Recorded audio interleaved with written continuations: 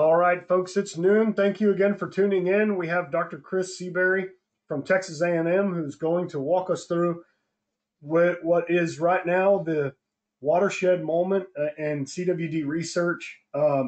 We are getting excessively close to finding our way through this through genomic prediction. Dr. Seabury and his team of folks did a fantastic job of putting this together, putting a paper together that will outline a lot of breakthroughs for our industry and for wildlife all over the country.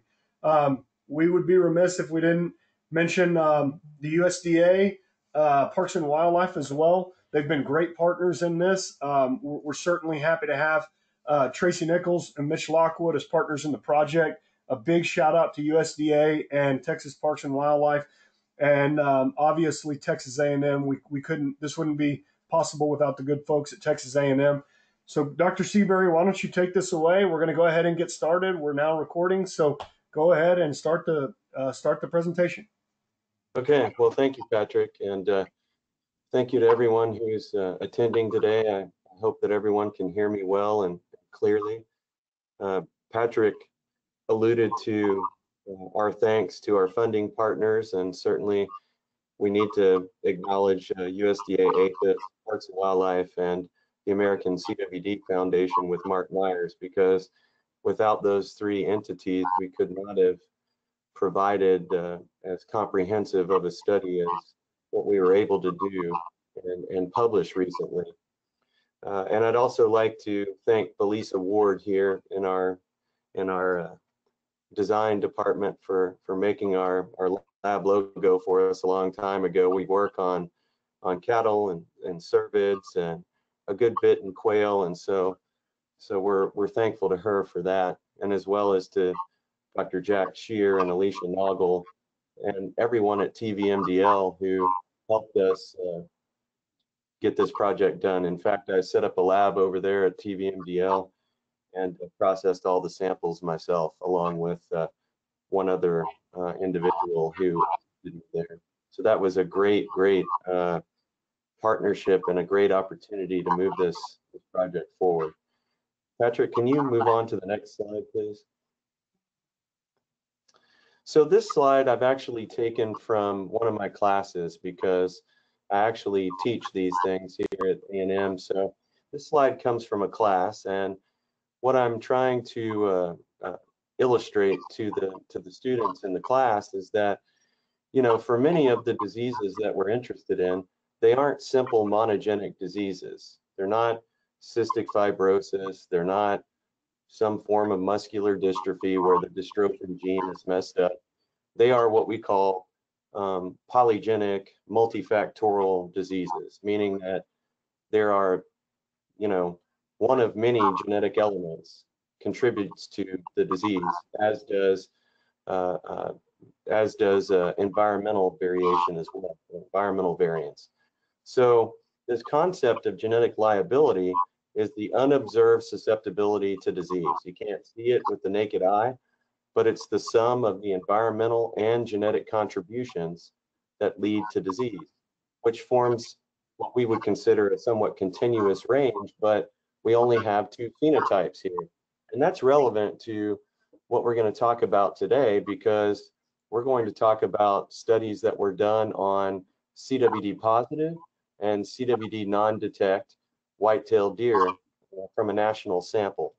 And so there's only two phenotypes there, either non-detect or CWD positive. Here we're looking at clinical diabetes. So we can see that people that have an increasing number of predisposing alleles, you know, could end up in that threshold zone right there.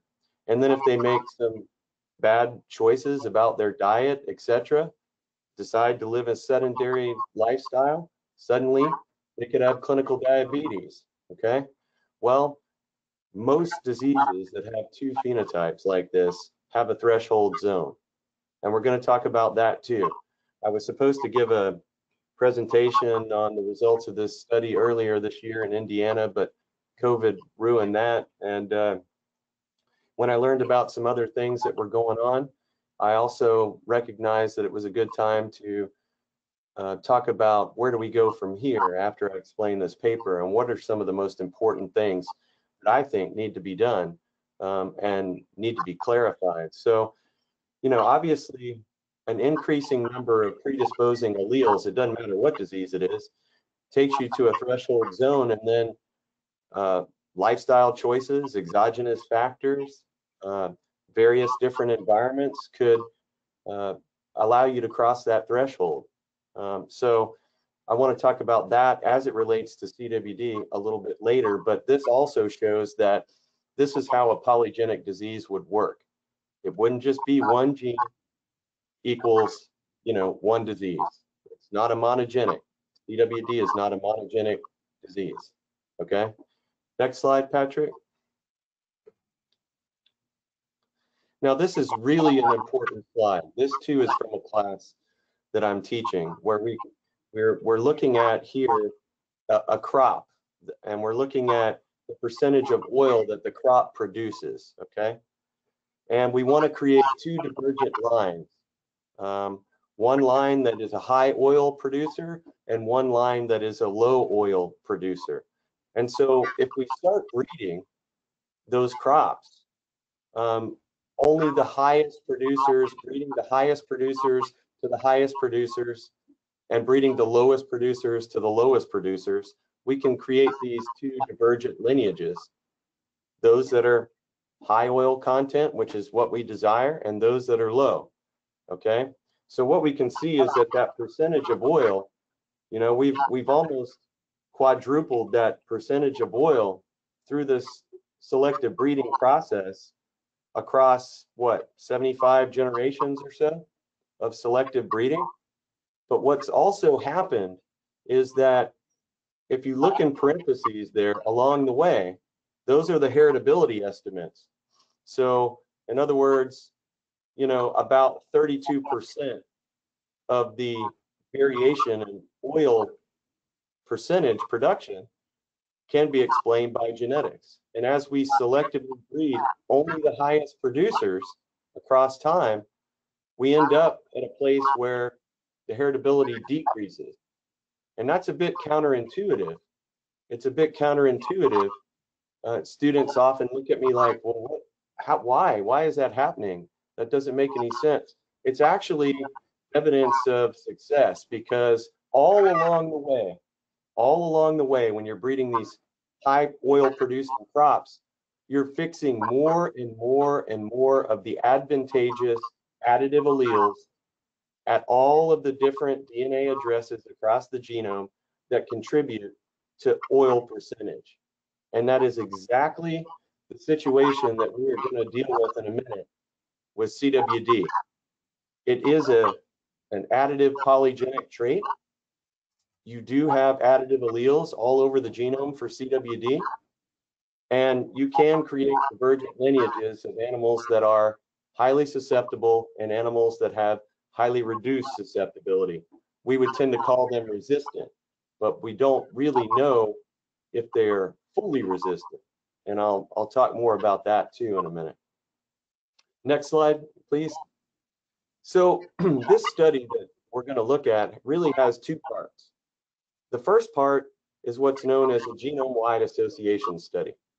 And so what you do there is you cast a big wide net all across the genome using natural sources of genetic variation that are evenly spaced along all the chromosomes. And then you ask the research question, are the genotypes at these different naturally occurring genetic variants, are the genotypes associated with disease? Okay, it gives you a high resolution mapping, basically, of a trait or of a disease trait, and it's become sort of the standard norm. So in this picture, you can see a karyotype of a white-tailed buck. I'm showing all of his chromosomes here. He's got an X chromosome and a Y chromosome, so obviously he's a buck. And white-tailed deer have 34 pairs of autosomes, or non-sex chromosomes, 1 pair of sex chromosomes, which can be XX or XY. And all those little red hash marks you see are meant to illustrate selection of naturally occurring genetic variants that are evenly spaced along the length of all the chromosomes, so that when we cast this net and we ask this research question, we are probing every chromosome at a specific interval to determine whether or not naturally occurring genetic variation at that location on the chromosome is associated with disease, in this case, CWD. Now, I can't draw enough of those red hash marks because I would have to draw thousands of them on every chromosome, and there's not enough room for that. But that's what we're really dealing with. That's how saturated it really is, and how comprehensive the search is for what DNA addresses are associated with CWD. And it doesn't necessarily need to be a gene. There are plenty of functional, non-coding, non-genic elements in the genome that affect the expression of genes, but they're not inside a gene. And so we're attempting to cover all of that as best as possible. Next slide, Patrick. So this is the study that we published, and we paid for open access so that everyone in the world could get a copy of it. And so I want to just focus on right down there for a second where it says study overview in the materials and methods. I want to explain what it is that we're going to do here, and then we're going to look at the results piece by piece and determine or describe the inferences that were made based on those results. But in order to do this study, we actually had to create some tools. So what we're interested in as the primary research question is looking at differential susceptibility to CWD among farmed U.S. white-tailed deer. So in order to do that and scan the genome for strongly associated sets of genetic variation, we had to first develop a way to do genome sequencing on a very, very tight budget and be able to collect genome sequence data from both CWD positive white-tailed deer and CWD non-detect white-tailed deer. And then once we collect that sequence data, we have an analytical pipeline and framework that we work through to identify all of the sources of naturally occurring genetic variation within both the positive white-tailed deer and the non-detect white-tailed deer. And from there, we select a specific subset of that variation to go on to what is known as an array. And the array is simply a tool. The array is kind of like a little computer chip that you put a DNA sample on, and to vastly oversimplify, it will read back a DNA profile to you from that animal, based on the content of the array. And so we use this genome sequence data to build a 200,000 SNP marker array, which means that there were 200,000 naturally occurring genetic variants that were selected and that passed all quality control parameters to go onto the array so that we could then read back genome-wide profiles for every animal. So for every animal, instead of getting 3 genotypes, codon 95, codon 96, codon 226 of the prion gene, we're getting, we wanted to get 200,000 genotypes per white-tailed deer. And what we found was that there was a really good, reliable set of about 124,000 of these that were useful for this purpose. And so what we did was we made the array custom from scratch. We validated that array as a tool. Then we used the array to perform that first part of the study, which was genome-wide association, looking for naturally occurring genetic sources of genetic variation that were strongly associated with risk or protection, because we can actually see the direction of the effect in the types of analyses that we do. And so then after that, in the second part of the study, we decided, can we use this approach to perform genomic selection and genomic prediction the way that we do in dairy cattle, the way that is done now in aquaculture, the way that is emerging in beef cattle, the way that is done in certain aspects of the poultry industry. And we were very encouraged that we could do it because the heritability of the trait that we investigated was so high. And so I'll talk more about that in a minute, but go on ahead, Patrick, to the page with figure 1 on it, please. All right. So if you look at this, figure 1, this is genome-wide association using the array on a set of white-tailed deer that are a national sample from, you know, different regions of the U.S. And there are 807 deer, of which 284 are CWD positive, and the remainder of that, 523, are CWD non-detect.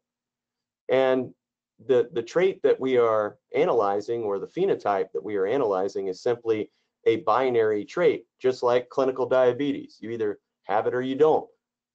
You know, if it's an issue of coding, you would say 0 equals you don't have clinical diabetes, 1 would be you do. That would be a binary trait, 0, 1. So here, 0 is non-detect and 1 is CWD positive. And so in that first pane up there where you see A, you see a whole bunch of different colored dots. And then below those dots, you see 1, 2, 3, 4, 5, all the way up to 29, okay, and then X. So each one of these dots is a single naturally occurring source of genetic variation in white-tailed deer for which we collected genotypes, okay, and tested for an association with CWD status, 0, 1, okay?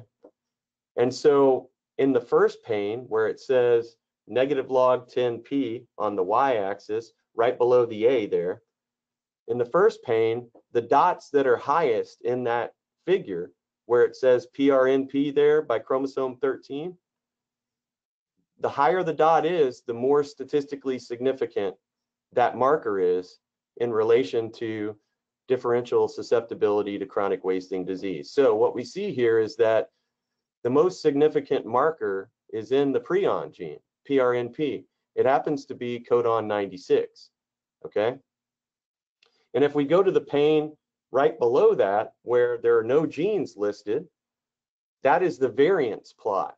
And so if you look over to the y-axis there, on the very far left of that, it says PVE, okay? That stands for proportion of variance explained. And what that means is how much of the phenotypic variance is explained by marker effects at these different dots, these different SNPs, which are just naturally occurring genetic variants. Well, for the prion dot, the green one there on chromosome 13, that particular source of genetic variation by itself explains 5+% of the risk. So we would consider that to be a large effect signal in quantitative genetics. However, it still only explains 5% of the risk. And so therefore, this is not a monogenic situation. It's clear that there are other signals all over the genome because there are additive alleles all over the genome. And so all those gene names that you see are positional candidate genes, or they are where the signals occur. They're either in the genes or beside the genes or close to those genes. And this is the way that we do it in quantitative genetics. All the chromosome numbers relate to the newest, most high definition cattle genome, which gives us the greatest comparative inference here in relation to this white-tailed deer array, because the white-tailed deer genome is not anchored the way that the cattle genome is. And so it's a necessity to do this, but we don't really need to talk about that. So panel A is genome-wide association without any other effects in the model. It's just genotypes and phenotypes. And when we do that, what we see is that the heritability estimate is 0.637 plus or minus 0.07. That means that as much as 70% of the risk can be explained by genetics. That, no matter whether we're talking crops or aquaculture or cattle, poultry, it doesn't matter. Any heritability estimate over that's equal to or greater than 0.5 is considered highly heritable, all right? And so the selection response that you might expect if you wanted to breed only the best animals, like what we saw earlier with that oil crop, is that, you know, you would be highly encouraged by a heritability estimate that high, because essentially the selection response and the genomic prediction accuracy would be roughly the square root of that heritability estimate. So if you take that heritability estimate, put it into a calculator, take the square root of that, then that would be the sort of upper bound of how accurate genomic prediction could be without any other effects in the model. And that number is high because the heritability is high. And so we were very encouraged by that. So we went on to do a series of other genome-wide association analyses where we sequentially make the models more complicated. That is, we sequentially fit more fixed effects into the model. And so in pane B, we are also adding sex and age to the model and getting largely a lot of the same signals.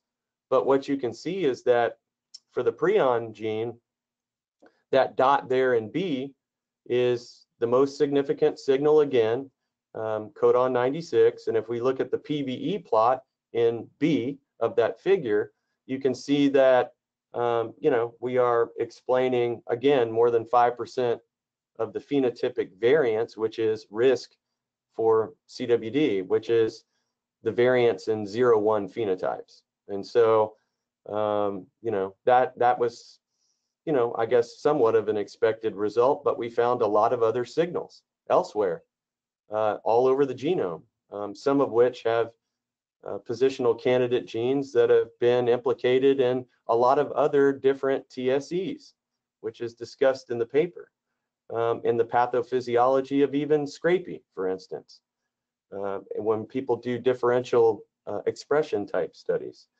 And so in C, we have a final analysis where we fit more effects, and that's really residual CWD is what I call it. And it gets a little complicated, but we don't really need to go there. Suffice to say that the heritability is high. There are a lot of genome-wide signals, but the one thing that you should understand when you're looking at this plot is you're only looking at the most significant signals that are annotated there with little gene names and whatnot. Okay, you're not appreciating the fact that the things that aren't the most significant still contribute to risk overall. Genome-wide association is a tool to find the largest effect regions of the genome where the trait is concerned. Okay, we did that. We estimated the heritability of the trait from the marker relationship matrix itself, which is standard, and we found it to be high, which was encouraging for the second part of the study. Patrick, let me see figure 2, please. Now, this is genome-wide association, but it's done with a different phenotype, okay? And the difference is here, instead of 0-1, like clinical diabetes or not, here we are conducting genome-wide association with a phenotype that is an interval variable, meaning 0 is non-detect, 1 would be lymph node positive, and 2 would be lymph node and OBEX positive, okay?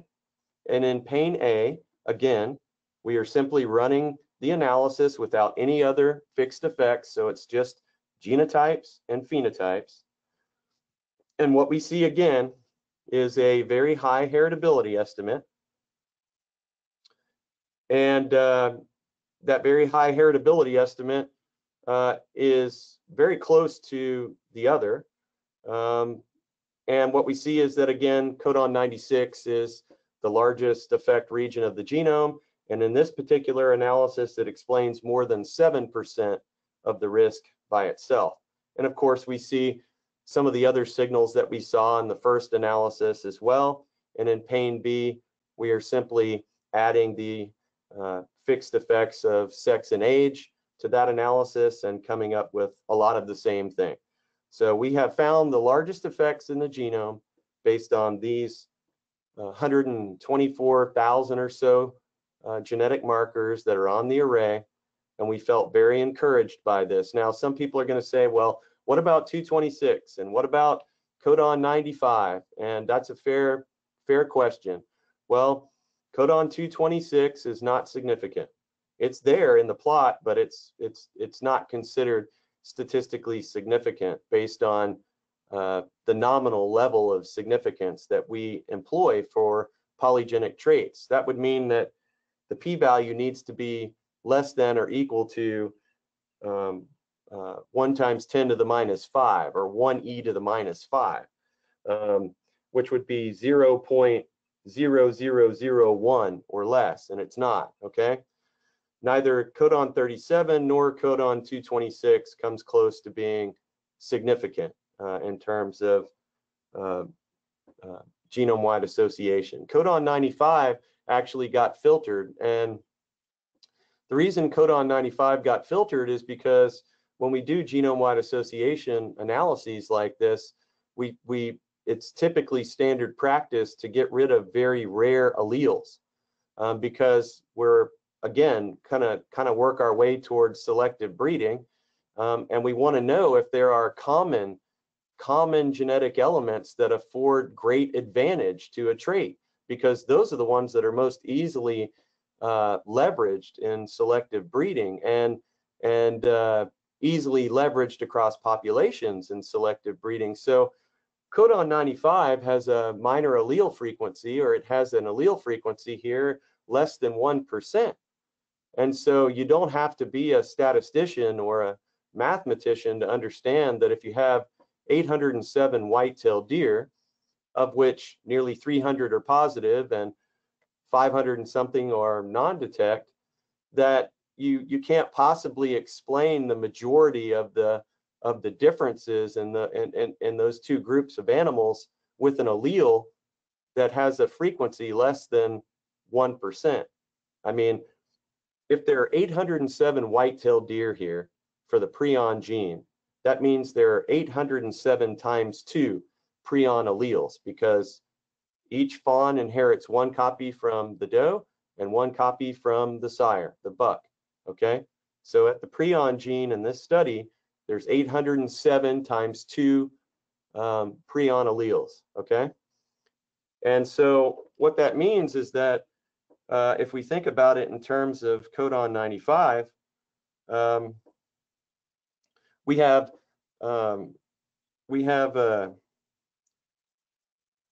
807 times 2, giving us 1,614 prion alleles collectively from all animals here. They might be the same, they might be different, okay? Codon 95 is present as a H allele is present at an allele frequency less than 1%, okay? It's about 0.009, which means that we only have very few. We have less than 16 of those alleles here in this population being analyzed. So how could 16 alleles drive the differences that are seen here in differential susceptibility? I mean, without codon 95, we can estimate that 70%, up to 70% of the risk can be explained by genetics. That doesn't mean that codon 95 may not have some desirable functional effect, meaning that it may not be refolded very easily when the protein that contains 95H comes into contact with PRP CWD. But here we need to focus on the additive alleles all over the genome that have not only the largest effects, but are more common sets of variation, because we also are able to selectively breed animals like that without negative unintended consequences of bottlenecking their genetics by chasing rare alleles. And obviously, codon 96 is common, and it explains as much as 7% of the risk. So codon 95 is not included, and even if it was included, you know, selecting for these single rare alleles is not going to take you to the promised land. It's just not. I warned about that all along, and it's clear that this is a polygenic trait with a high heritability. So we need to capture all of the additive alleles that are advantageous all over the genome if you want to be able to breed up the animals and reduce risk. Okay, Patrick, can you go on to yes, to that table? Now, this really kind of demarcates the second part of the study, which is to ask the research question: can we get an idea about selection response? Can we get some idea about, if we invoke a genomic selection and genetic evaluation protocol in farmed white-tailed deer, how successful can we expect that to be? We want to sort of look at that in great detail. And so I don't want to talk about the results of that right here in this table, because I have another table about this at the end. I actually want to talk about how this is done so people understand it. And I don't mean I'm going to tell you how to build a clock when you ask me what time it is. I mean, I think it's important to understand how we can do something like this and come up with these estimates of accuracy, sensitivity, specificity, so on and so forth. So can you take me to the next slide, please, Patrick? There we go.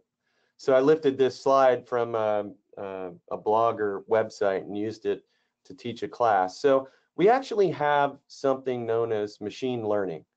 And in that machine learning process, we have a very specific process called cross-validation. And the machine learning is not artificial intelligence because I'm driving, okay? But we are training the computer, so to speak. If I'm going to anthropomorphize, we are going to train the computer to make predictions. And the way that we're going to do that, and the way that we did do that, is shown in this particular slide. So we have the complete data, which are the 807 white-tailed deer.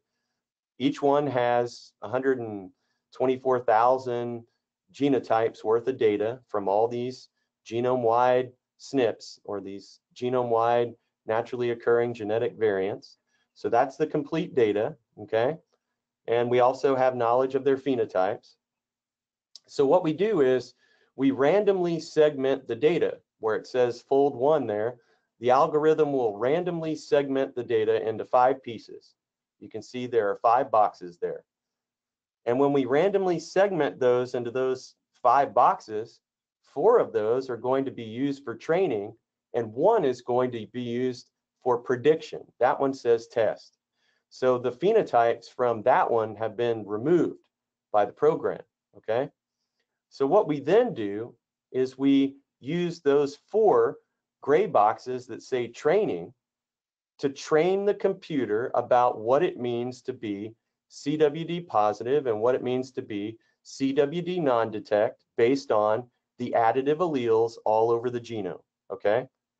And so we train it and we predict on that red block, the test block, which has had its phenotypes removed, okay? That's fold 1. Then we go to fold 2 and we change the test segment. That test segment now is shown in green. That one was used for training in fold 1. This time we're going to predict on it using the other 4 segments that are in gray. We're going to train with those and predict on the green test segment. So that's about 161 deer in each segment here, okay? And they're just randomly segmented. Then we're going to go on to fold 3 and fold 4 and fold 5 until we have trained and predicted on every segment, all right? And so at the end of that, we can actually look at those predictions as they relate to their real phenotypes from the diagnostic data. And we can get an idea about prediction statistics, okay? This process that you see here from fold 1 to fold 5 is only one iteration of machine learning. We did this 50 times with 807 deer times 124,000 markers, okay? And we did it 50 times so that we could make sure that the segmentation was highly randomized, that the training sets were very different because the animals are just randomly assigned based on whatever you specify for that, the number of K. Here we have K equals 5, so we have 5 folds of machine learning here, all right? We did this 50 times. And then we went back and we did it 50 more times by only segmenting the data into 3 segments instead of 5 segments, which meant that each one was bigger, okay, but there were fewer segments. And so what that allowed us to do is to get the mean, the average of the various prediction statistics that we wanted that would give us an indication of whether or not we could apply a genetic evaluation / genomic selection / genomic prediction program to this problem and actually reduce the prevalence of disease. Patrick, can you go to the next slide for me? So when we did this, not only did we predict the phenotypes of the individual deer from the additive alleles from the genomic data, but we also produced what's known as a genomically estimated breeding value, okay? In traditional evaluation of livestock, people like to look at EPDs, but mostly now we're working toward a molecular EPD, if you will. It's not really an EPD, but it's called a GEBV, a genomically estimated breeding value, where we actually are able to estimate a breeding value for a particular trait to every animal, okay? The breeding values, I didn't put them in here because those numbers they wouldn't mean anything to you. The breeding value distribution of the predicted breeding values looks identical to the binary CWD predicted phenotypes here. It's just the numbers are different, okay? But the reason that I put this into the paper and the reason I'm showing it to you is because intuitively it should be much more valuable to you. In other words, when we do this training and prediction, we can predict a phenotype for an animal and we can go back and look at a reconciliation of its predicted phenotype to the diagnostic data. So what we see is there's a natural break in the predicted phenotypes. That natural break occurs at 0.5 here, meaning that everything that goes to the right of 0.5, more towards 1, are animals that have increasing levels of susceptibility genome-wide. They have a much higher genetic liability, just like the graph we looked at. And animals that go from 0.5 towards 0, going away from 0.5 towards 0, those are animals that have increasing numbers of additive alleles for protection or for reduced risk or for reduced susceptibility, or you might say enhanced resistance. It doesn't matter what you call it or how you call it.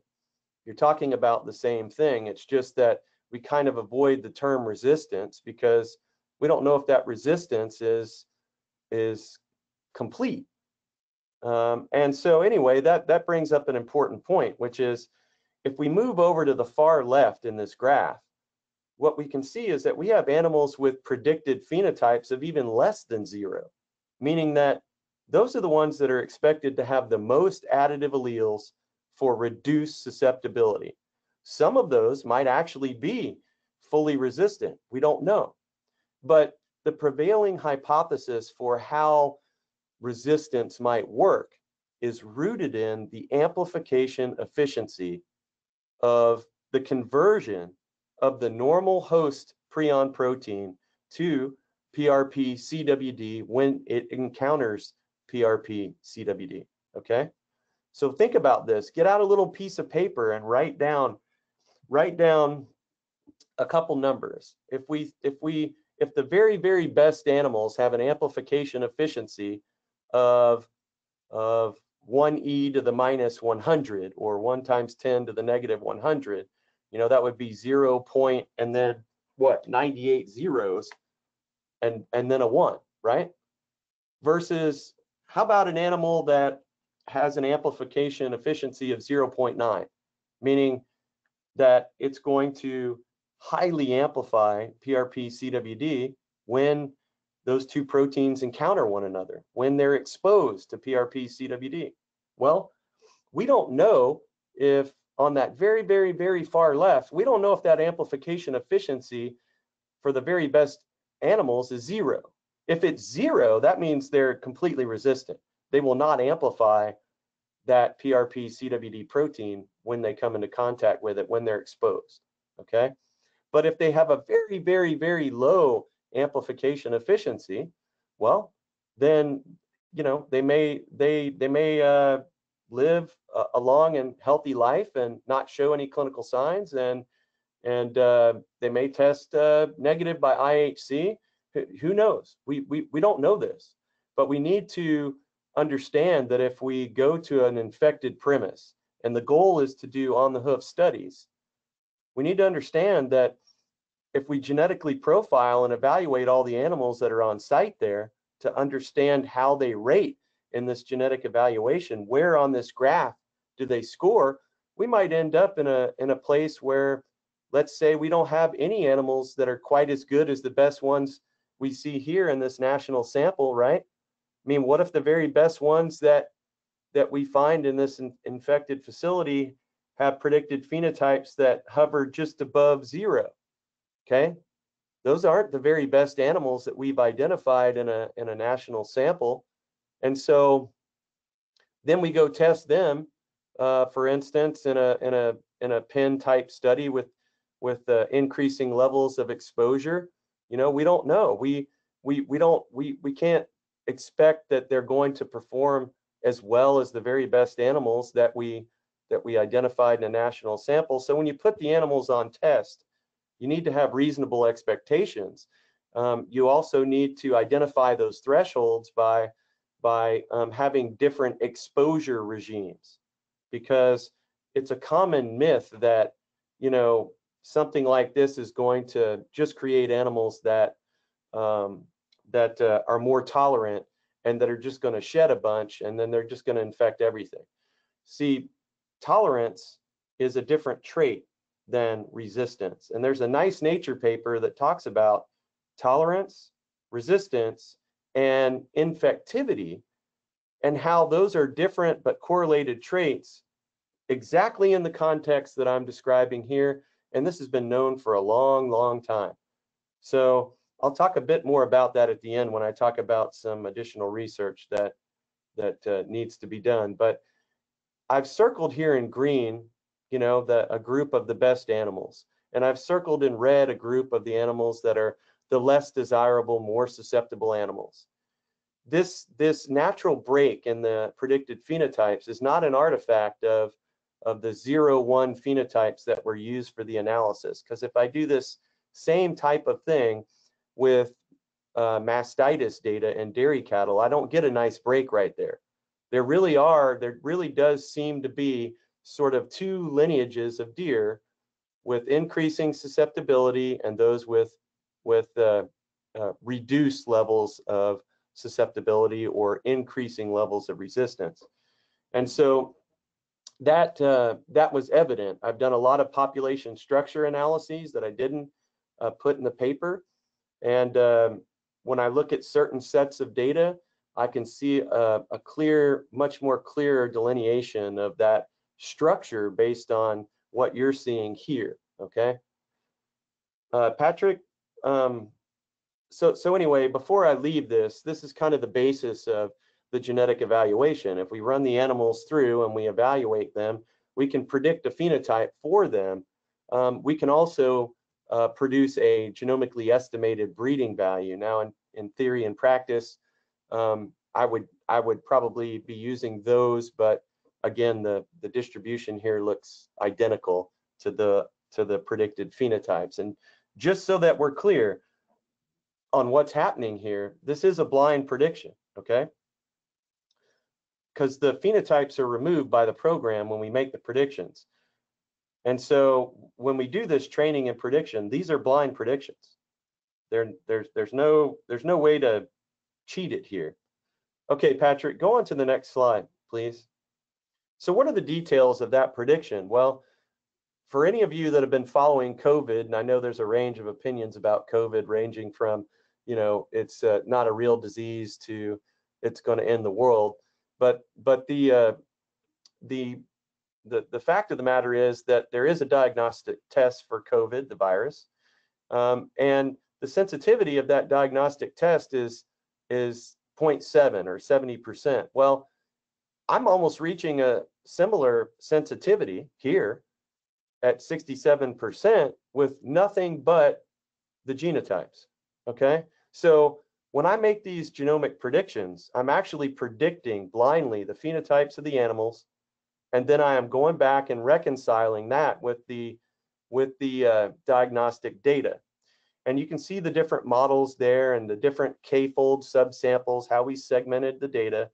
But one of the most important things is that mean genomic prediction accuracy. You see that it hovers there around 81%, which means that we can predict with about 81% accuracy the phenotype of the animal. Now, I didn't mention it earlier, but Patrick, go back one slide just for a second. When we determine the accuracy here, in order to do that, we utilize this natural break in the phenotypes as they're predicted. So you see that there's that natural break right there centered on 0.5. So all animals that get a predicted phenotype that's 0.5 or greater, those animals are predicted to be positive, okay? The ones that have a predicted phenotype less than 0.5 are predicted to be non-detect, okay? Patrick, take me back to the next slide. So when we do the genomic prediction, that's the way that we are doing it. What we find is that it turns out that that's 81% accurate when we align that to the true diagnostic data. The formula for accuracy is given there, and TP just means true positive from IHC diagnostics. TN means true negative, and these are established formulas. So I realized that TN means non-detect, obviously. It's IHC non-detect, divided by, again, true positive from diagnostics plus false negative. That's FN. False negative is me in the prediction, okay? I'm predicting it not to be positive, okay, but it is. And then plus FP, which is false positive. I'm predicting it to be positive, but it's not. And then plus, again, the true negative, or the non-detect, as evidenced by diagnostics. So you're in the accuracy there, you're accounting for false negatives and false positives. Those false negatives and false positives come from the genomic prediction equations, okay? Now, one of the reviewers, I had made mention in the paper that the real challenge in doing this was going to be false negatives, okay? That they are what is driving the accuracy down, that they are what is driving the sensitivity down. And the reviewer agreed, but the reviewer also wanted me to point out something I thought was fairly obvious, but he wanted me to talk more about it, or she, and that was that the specificity could be even higher. The specificity over there could be higher, except that I'm predicting animals that are susceptible and they just haven't yet been exposed, okay? Which I agreed with, so I added it to the paper. But nonetheless, even with these types of challenges, we're reaching a sensitivity that's close to 70%. And I think all of this can become even more accurate because my next plans are to actually, I'm doing a blind validation study, just as I've done it here, Uh, and I'm also going to redesign the array for two reasons. I'm going to attempt to identify noise in the array that uh, that basically distracts or antagonizes from our ability to achieve higher accuracies, higher sensitivities, and higher specificities. That's the simplest way that I can put it. But I also want to achieve an array design that would be so cheap that it could be widely used and implemented. And so I'm going to strive to redesign the array to maximize the accuracy, sensitivity, and specificity, but also minimize the cost. And so that's sort of what I'm working on now, this blind validation and this redesign of the array.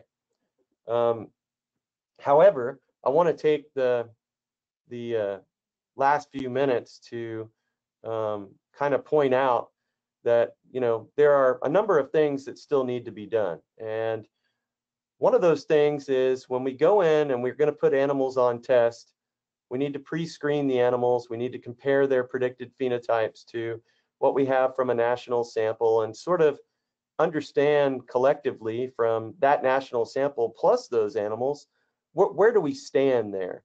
You know, I mean, how do those animals score in the genetic evaluation? Is it possible that there are some populations that, you know, that don't have a large number of animals that are the most desirable animals? Sure, it's possible. But by identifying, you know, sort of the best of what they have and knowing where that stands in that graph, that allows you to understand what you can expect in various different testing environments. All right. So what we really need to do is find some of the very best animals that we can find, breed those animals, and put those animals on test, and then sequentially put other animals on test that have lower scores, if you will, that are, you know, sequentially less desirable. So we understand the threshold, so that we understand what the animals can tolerate in the way of exposure, because, you know, it's highly likely that this idea of amplification efficiency is a big primary thing. But one of the things that may also affect resistance, if you will, air quote resistance, is variation in trafficking. Okay, we don't think about that, but these animals, when they're exposed, that PRP CWD is going to be trafficked, and it may be that some of the heritability that we're picking up on here doesn't just relate to amplification efficiency, that it relates to trafficking efficiency. So for instance, some animals, when they're exposed, they may just traffic it out their rear end, okay? And others, they may traffic it to some of the tissues that are the target tissues that we later detect disease in. And the efficiency of that process may be variable among animals as a function of their genomic background. And so one way that can be figured out is putting the best animals on test, putting sequentially lower animals on test, using something like PMCA or RT-Quick to test their feces, okay, in variably infected environments, you know, because eventually what we want to do is be able to understand the difference between infectivity, tolerance, and resistance.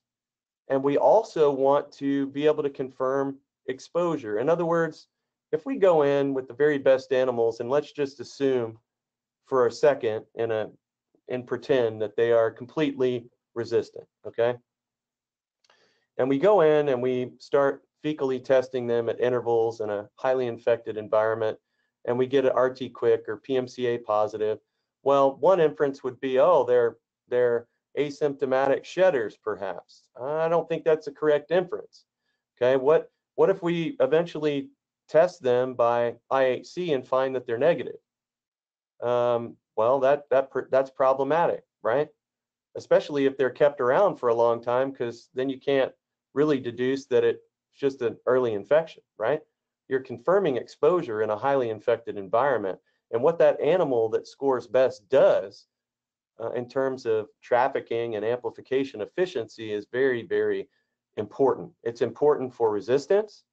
It's important for tolerance. Tolerance is defined as the animal's ability to resist a reduction in fitness, even though they're infected. And what that means is an animal that is infected, it is amplifying, it would be trafficking correctly for the pathophysiology of disease, but it wouldn't show any clinical signs, okay? Those that are variation in infectivity would also mean animals that are variable in how much they shed, okay? So in order to tweeze this apart, there's going to have to be a multi-level study design, ranging from putting animals on tests that are the best and propagating them, to sequentially putting animals on tests that have lower genetic evaluation scores. And then we will be able to start to sort some of this out, I think.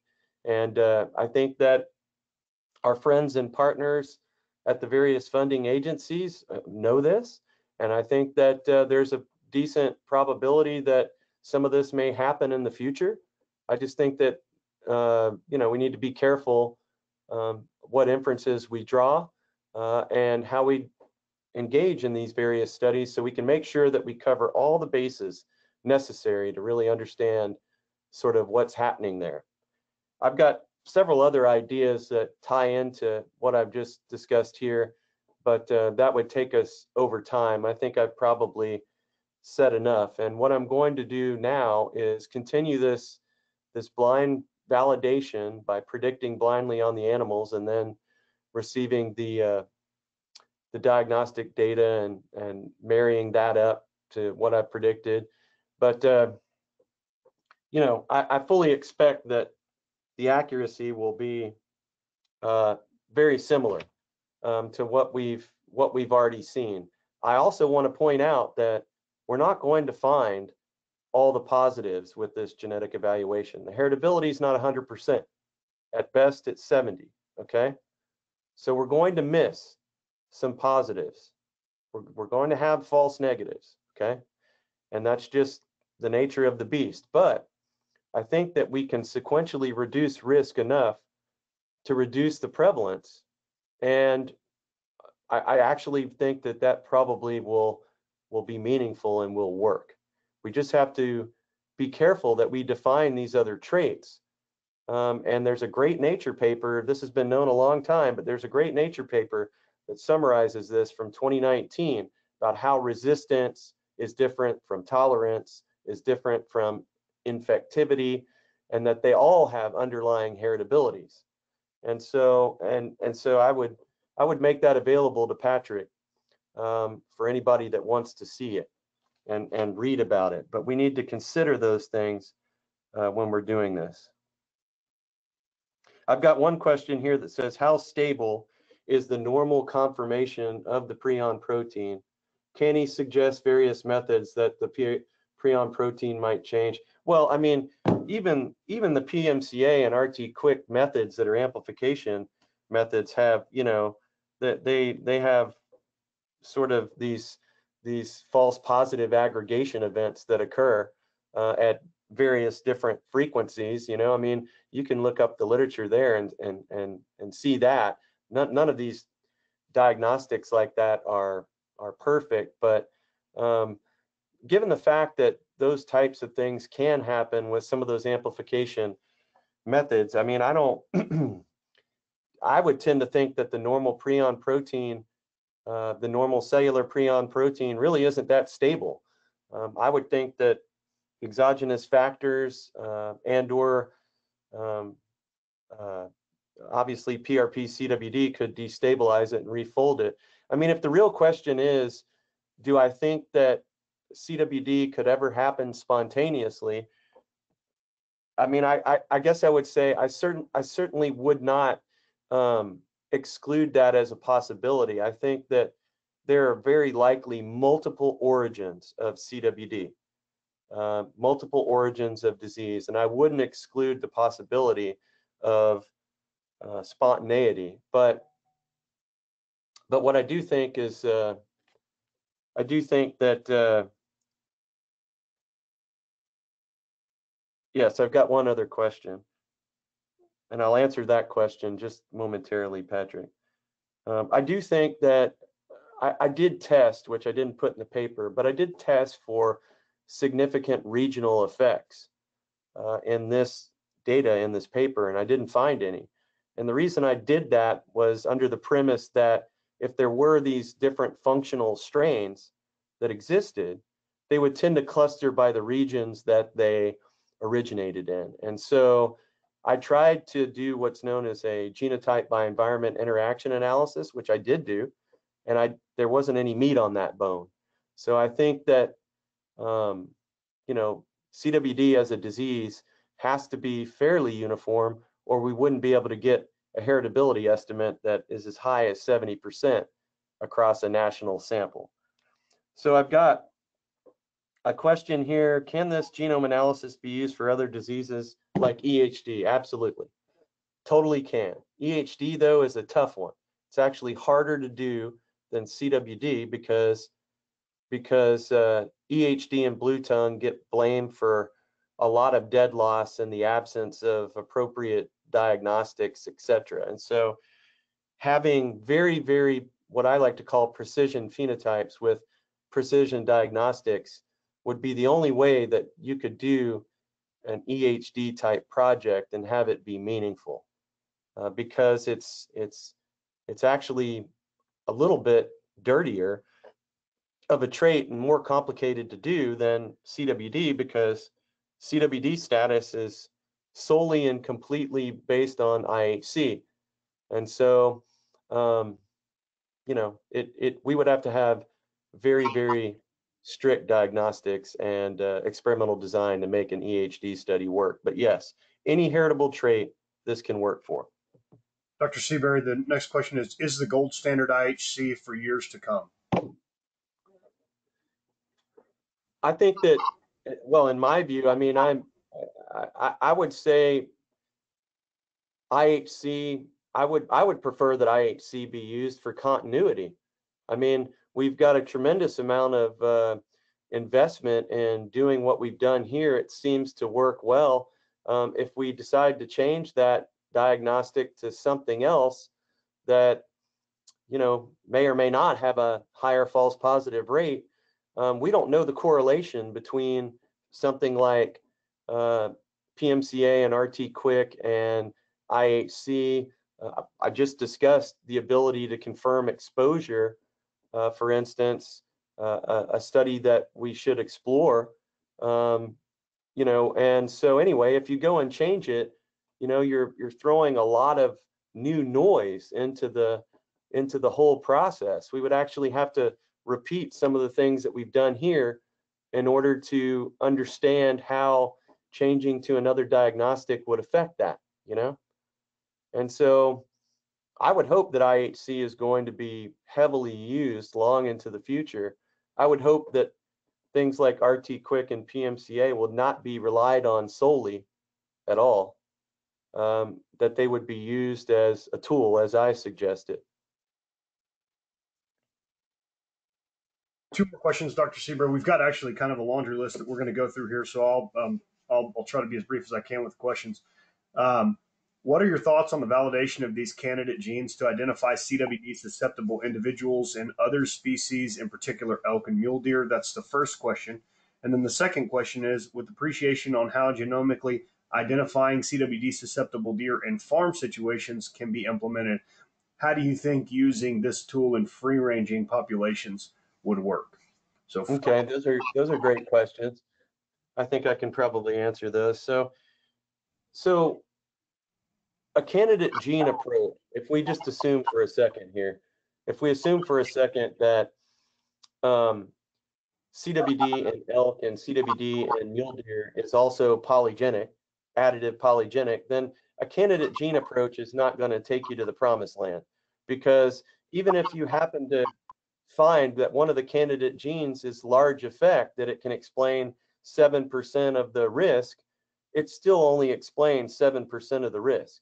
And so I don't really see a candidate gene approach as being a road to success for what is most likely a polygenic trait with environmental influence. So I think that the elk and the mule deer have to be done this way, because if I were a betting man, I will bet you that we will find similar results where it will fit nicely to an additive polygenic model, and you will not be able to explain enough of the risk with a few candidate genes to use that as a organized breeding program. Okay, it's different from sheep. You're going to explain about 80% of the risk with the sheep codons, all right, that are used, maybe a little bit more.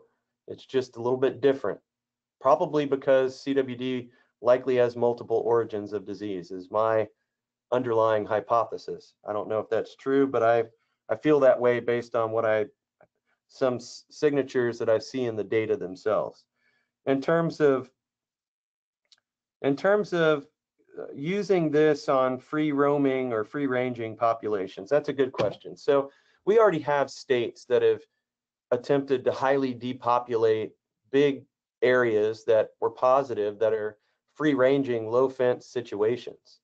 And we have states that have attempted to repopulate animals where they've had a big die-off. I mean, here in the state of Texas, we have endemic anthrax. And so we had a bad anthrax year not too long ago. And so triple T became popular. We wanted to trap and transport deer to replace the dead loss from an anthrax outbreak. Well, whether we're doing that here in the state of Texas for that reason, or whether we're trying to reintroduce deer to places that were attempted to be depopulated that are low fence, wouldn't you like to be able to select animals for replacement there that you felt would reduce their risk? I mean, it wouldn't, just because it's free ranging and low fence, that wouldn't stop you from doing an inventory of your stock in different parts of your state and figuring out where the very best animals can be triple T'd from. For instance, if you wanted to put animals back on ground that was depopulated either by anthrax or manually because of CWD. So I see it as a tool that could be used for free ranging as well. It just would have to be done a little bit differently. And if the singular goal of everyone is to reduce the prevalence of disease, I see how it can be applied very easily in farmed cervids. I also can think of how I could implement a similar type of approach for free ranging stuff by selectively choosing animals to put back into regions that are positive or were positive and depopulated.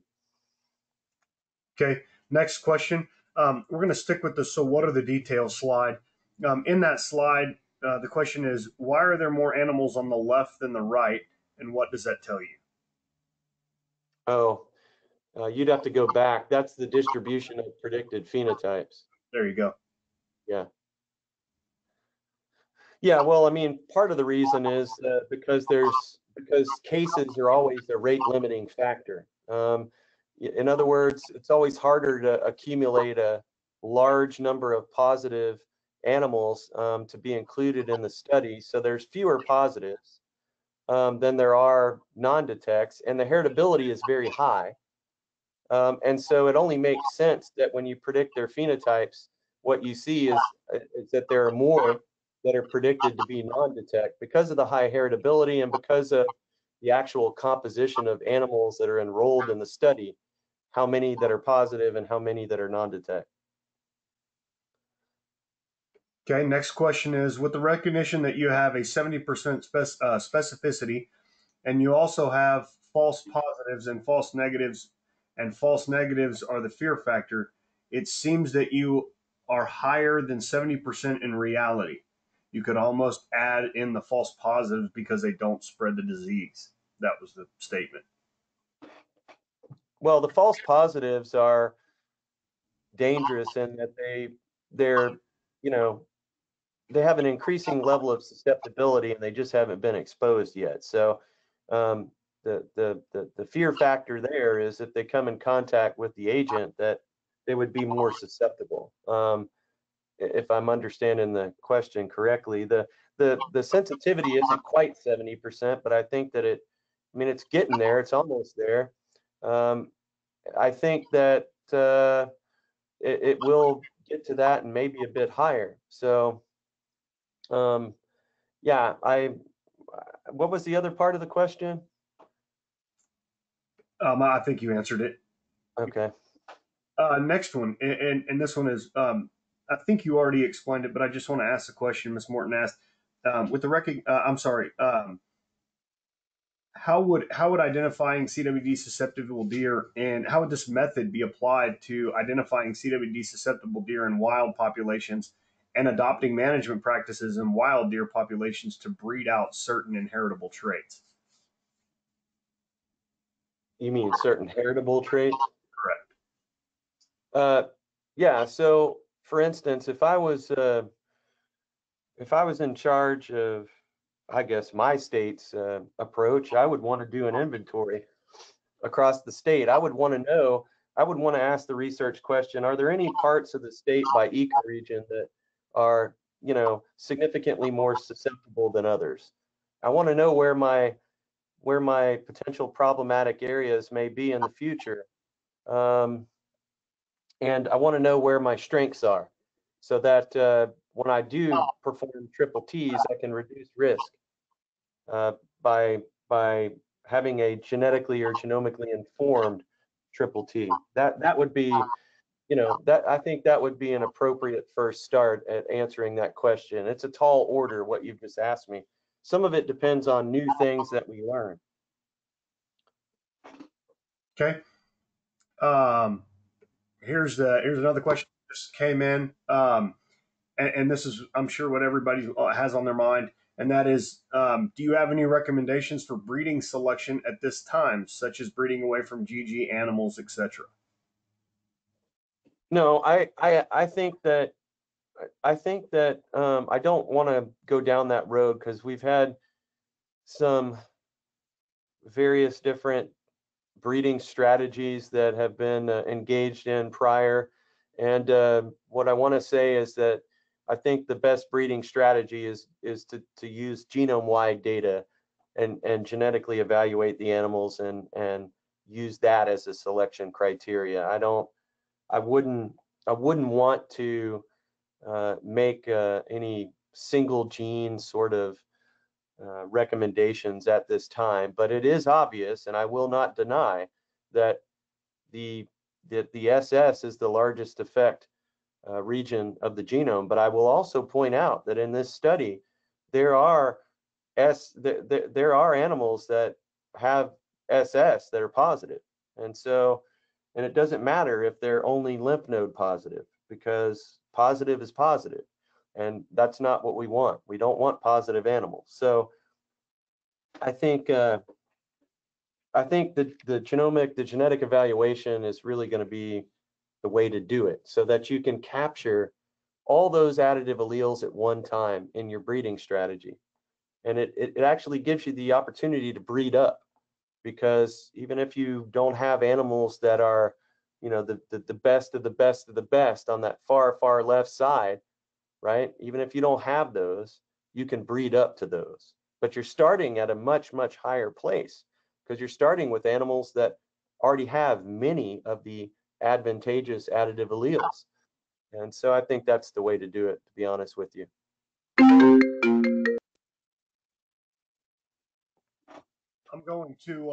I'm going to ask kind of three or four similar questions all in one, and that is, availability of tests on a commercial basis for our industry, the cost of the test, and would you recommend entire herds or breeder bucks or just portions of does? Well, that's a hard question to answer because some of the answers to that question depend on the answers to other parts of your question. So this is not a commercial product. This is a custom homemade product that can only be made at a minimum batch of 480. And right now, it's pretty costly. It's kind of cost prohibitive right now because it's an R&D homemade tool. It's not a mass commercial product for use. So I am attempting to make the mass commercial product for use, just as I said, to reduce the cost. But I'm trying to finish this blind validation thing before I do that. And you know, I would imagine that the price point will be very, very affordable if all goes as planned. So I need to finish this validation first. I have not, well, I can't even run anything for anybody, even if I wanted to, because I would have to order 480 more. And if I'm going to redesign the array anyway to make it cheaper, it doesn't make any sense to do that right now. So I think what makes sense is to let me finish this validation project, where I'm also at the same time redesigning the array, so that when I get done with it, then we have something more like a commercial product that can be, you know, we can say commit to buying a large number of those chips and really drive the price down significantly. So Dr. Seabury, thank you for your time. I really appreciate it. yep, if there are any other questions, then you can feel free to email me and I'll answer them to the best of my ability. There you go.